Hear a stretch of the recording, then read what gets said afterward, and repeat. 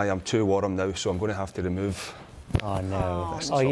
I knew something like that. Was that what you were wearing underneath the whole time? How was that for you, Thomas? How was that for you? Honestly, I thought when it took you 53 minutes to bring it up, I was already surprised. Is that okay for you? You have really been very quiet, silently waiting for your moment. I'm just surprised that a double XL is a little bit tight. That's what I mean.